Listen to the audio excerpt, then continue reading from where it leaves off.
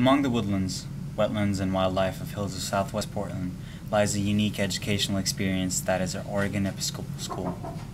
The school occupies a 59-acre campus where 830 students in pre-K through 12th grades share an excellent faculty, a college preparatory curriculum, and a strong sense of community.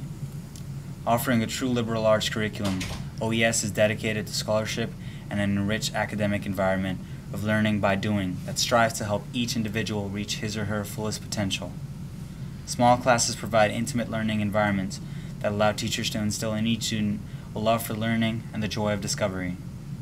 The oldest Episcopal school west of the Rockies, OES values developing the spirit as well as the mind.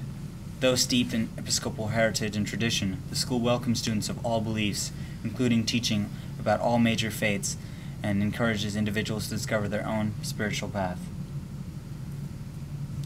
This past October, MIT Lemelson sponsored a few OES students, including myself, to build a human-powered irrigation system for low-income families in Africa and Asia.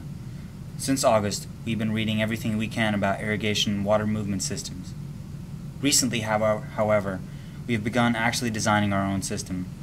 The most interesting thing about our project is that although there is a lot of engineering to be done, it is primarily research-based. When we first started working on our system, we assumed that rivers were abundant and water tables were just a few meters underground, that if we made a pump that we could implement it anywhere. Unfortunately, we were wrong. We had to hit the books and the internet once again to narrow down our users. We had wanted our system to be able to be used anywhere people needed it, but we realized that trying to help so many people at once would end up not helping anyone at all. So we spent many hours researching specific places that people could use our irrigation systems. After a couple of weeks, we decided to focus on the African country of Niger. Since then, we've been finding out everything we can about Niger's culture, lifestyle, agriculture, annual rainfall, and other things of that sort. After meeting with some guys from the Peace Corps a few weeks ago, we decided that we had done enough research to start designing our irrigation system. In Niger, many of the smaller tribes and towns use wells for their water, so we decided that wells would be our primary water source. Unfortunately, some of these wells are up to 50 meters deep, and no pump can create enough suction to pull things up that far. So, the water must be lifted by some mechanism. Some of the ideas we had for pulling up the water were a sponge rope that got ringed out at the top of the well, a tube that filled with water and went around in a circle like a Ferris wheel, and buckets connected to a rope that winds up at the top. This winter, we finally developed a prototype of one of our ideas and are in the process of testing our design. However, our overall goal is to make a system that can actually be implemented in Niger with the help of groups like the Peace Corps. Mary Abrams, who is the Peace Corps Country Director of Niger, visited us in Portland, Oregon. She has been very instrumental to helping us learn about everyday lifestyles of the people in various Niger regions and territories. We have had several meetings with Peace Corps volunteers, generous people who have shared with us their knowledge of water issues and Niger culture. We felt it was necessary to have our human-powered water pump go through a design review process. From our reading, we discovered that there are several design review processes and procedures.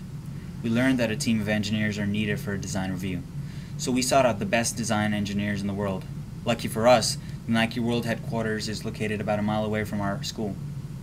We forged a relationship with the creative design team at Nike, Bruce Kilgore and Patty Smaldone.